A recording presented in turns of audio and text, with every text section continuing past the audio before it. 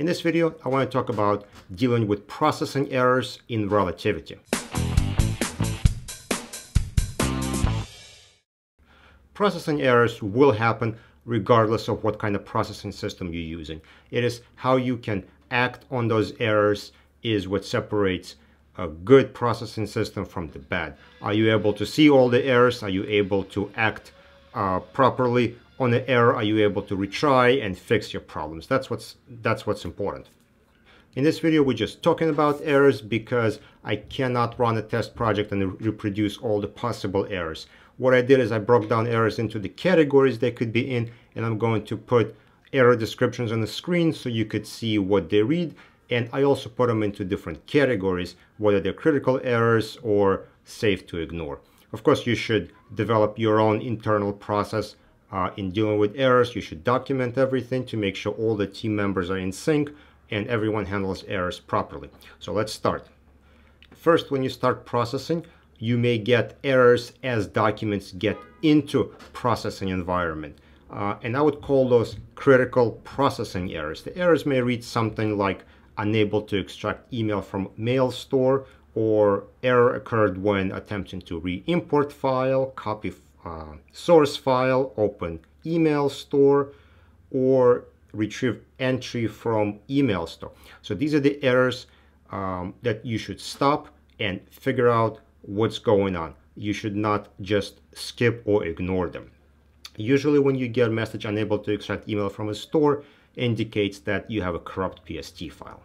Now, Relativity doesn't read PST files just like other applications. It doesn't do it like Outlook does.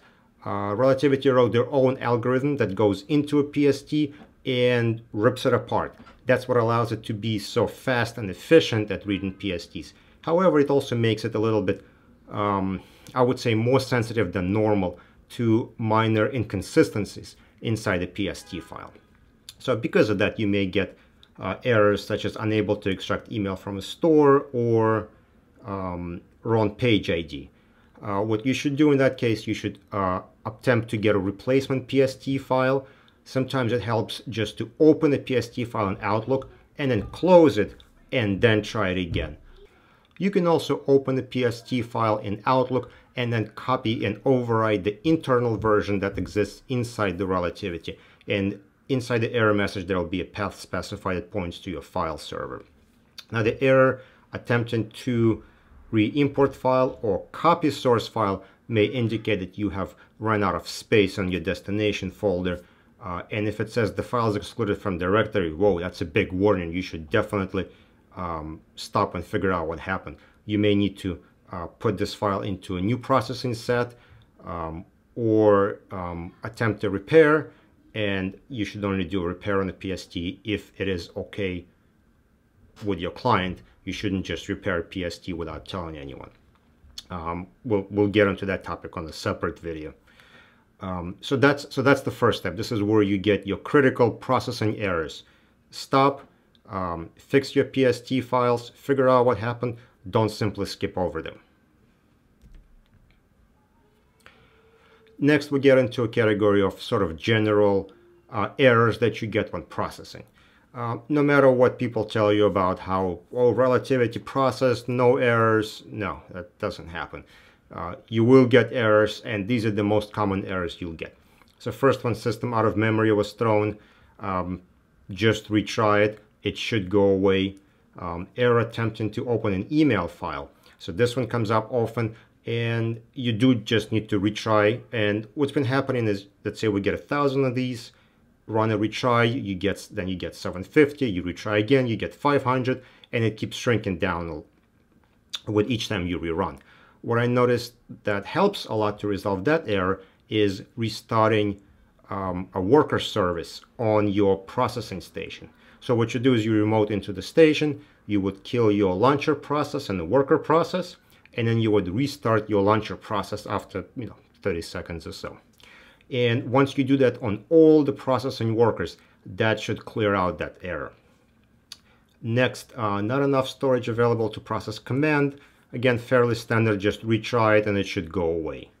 Could not allocate memory data segments, same kind of deal, retry, attempt to read write protected memory, and some error during extraction of email. So those all, you just got to retry them multiple times and they should go away.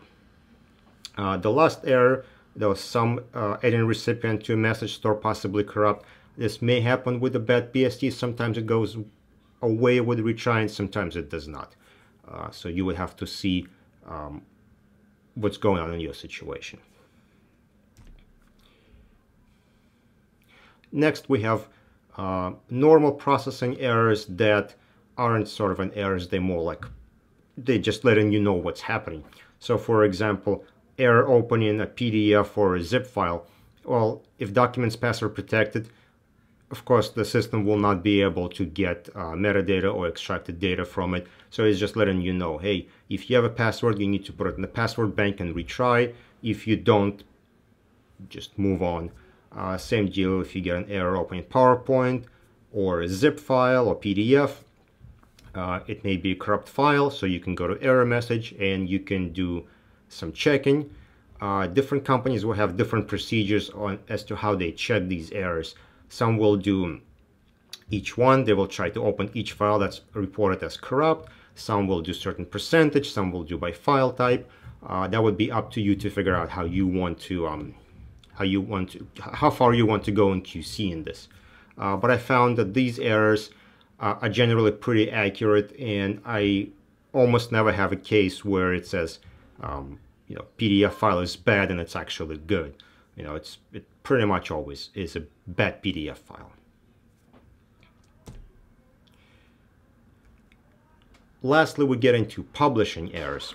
So these errors happen when you're trying to push data into the workspace. Most common error you can get is input length exceed maximum set of characters for a certain field.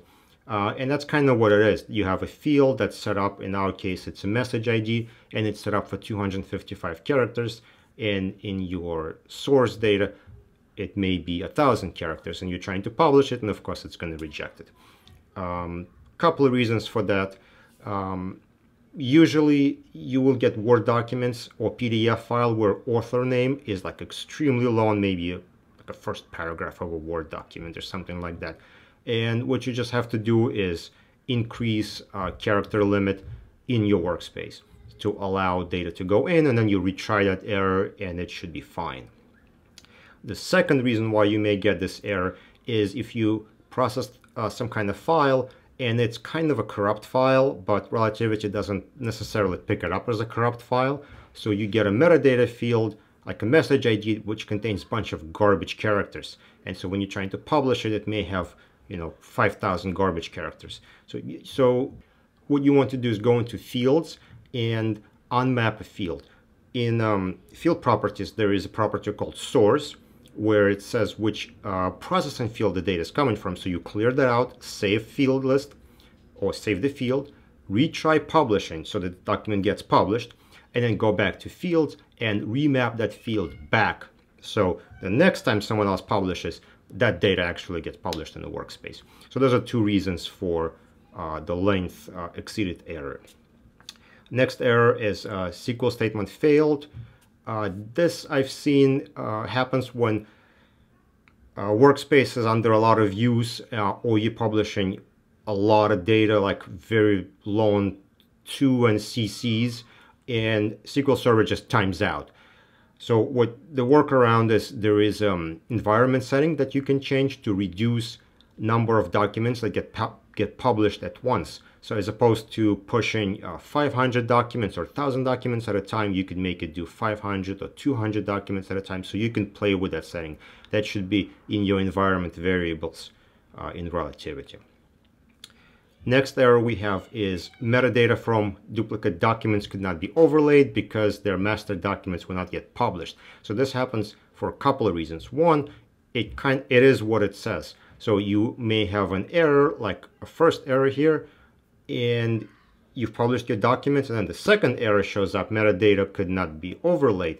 Well, the way publishing works is first documents get published, and then duplicate information gets updated. So duplicate custodian, duplicate path get overlaid onto existing documents. So if your original document failed to publish, when the publishing process finishes, it tries to update duplicate custodian and it's not able to because your original document failed. So you need to go back and fix your first error and then retry your second error and everything will be fine.